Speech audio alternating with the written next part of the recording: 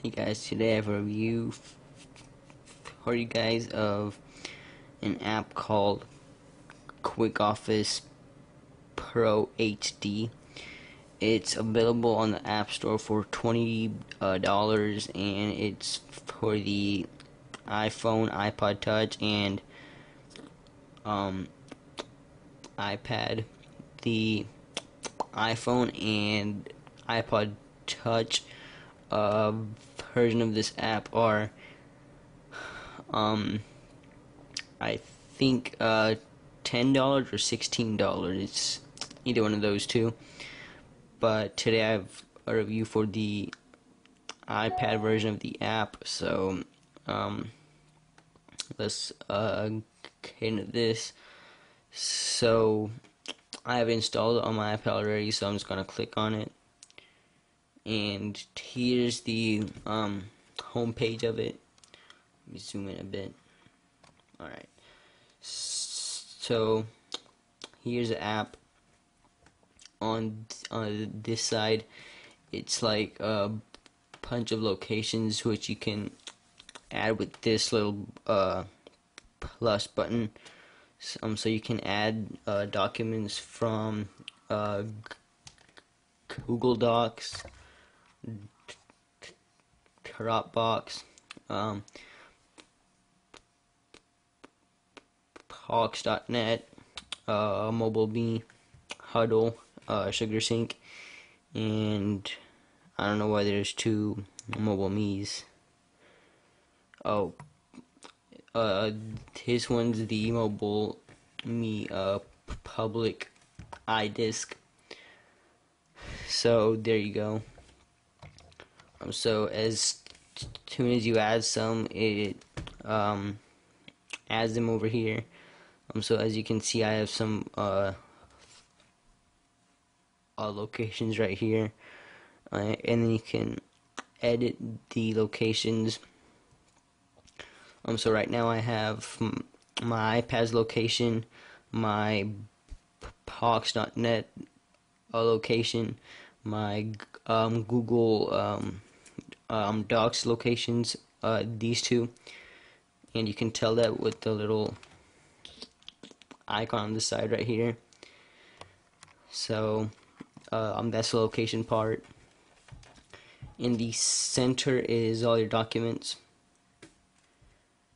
As you can see, I only have one document so far, and that's because I haven't typed anything up on this so far, so that's why. But here's a recipe that I made a few days ago, so here it is. So all your documents would end up in this column right here, and then on this side, I'm not exactly sure what this is because I haven't actually messed with this app too much.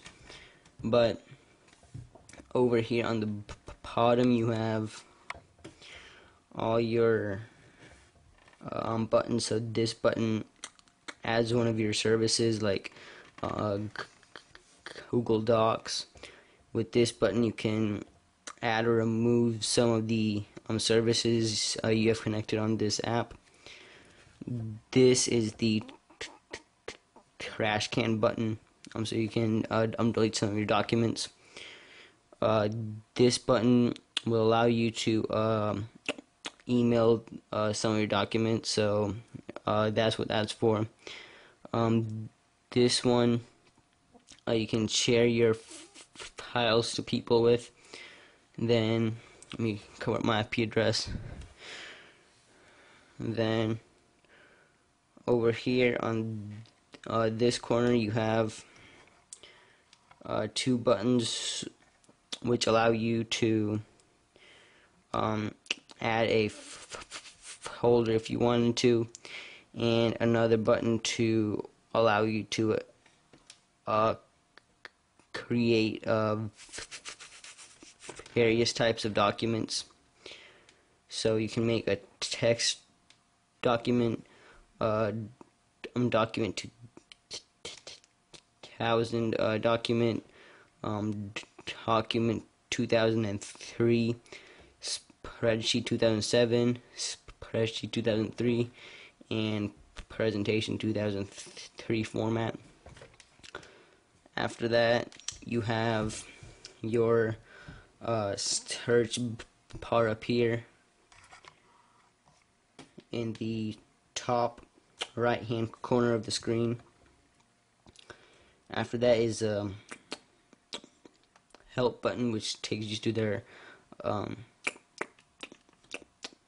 help site, and then settings, which allows you to transfer documents,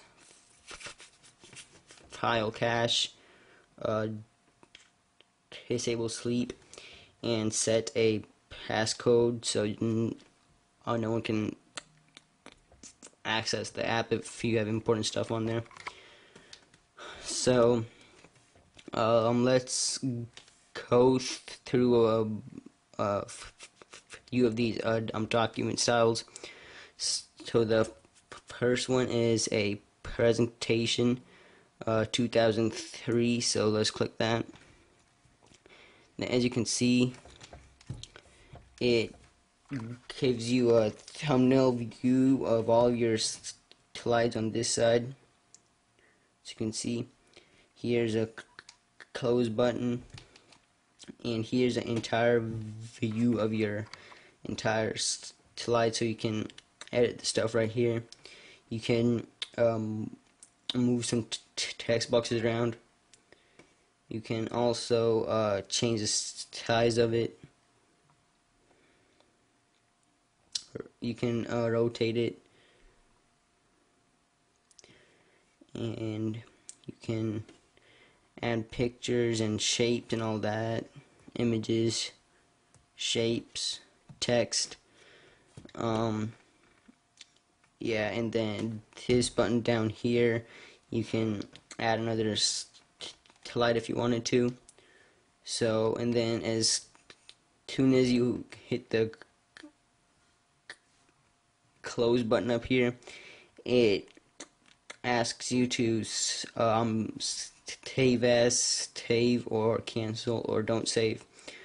So we're just going to do don't save. Then let's go ahead and click spreadsheet 2007 format. And this one is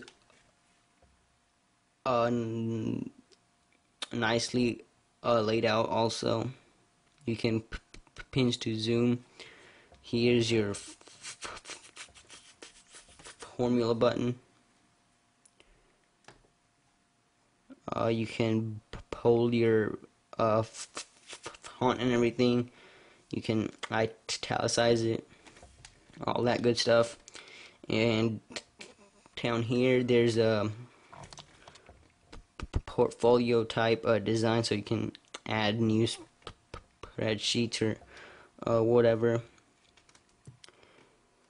Then let's delete those. Then you have up here search, print, insert columns, undo button, and auto something. Oh yeah, it's font and all that. We do that, and then it's the exact same thing when you hit the close button. So let's go to the next one, which is a document. On this one is pretty simple. You have your bold button up here, italicize, underline, your document name. It's pretty much the exact same thing as the other two, but over here it's a bit different. You have your search button, your print button, your undo button, and your font button. The bad thing about this is you can't add pictures to the document, so I didn't like that too much about the app, but it's good way to type up documents. So now let's go into text file. It's the exact same thing as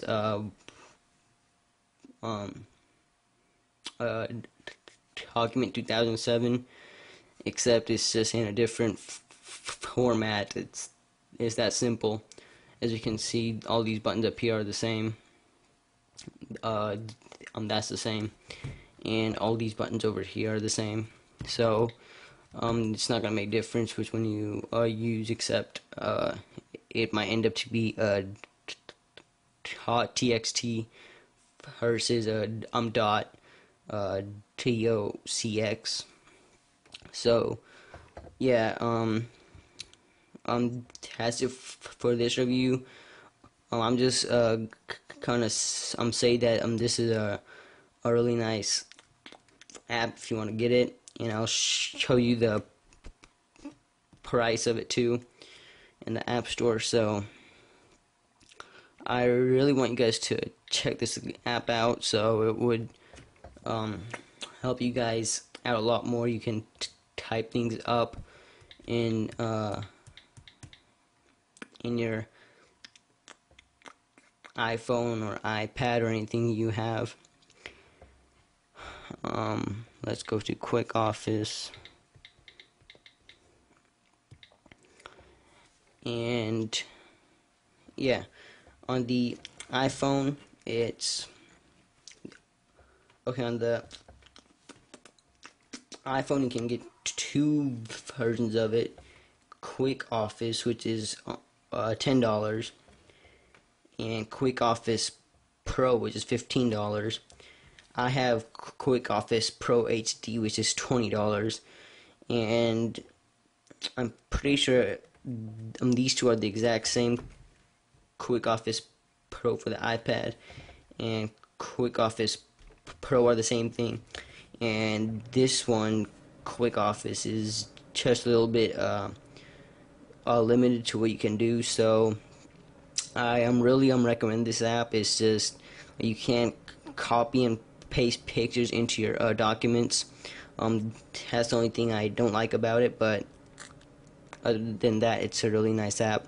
So I'll see you in my next video. Peace, guys.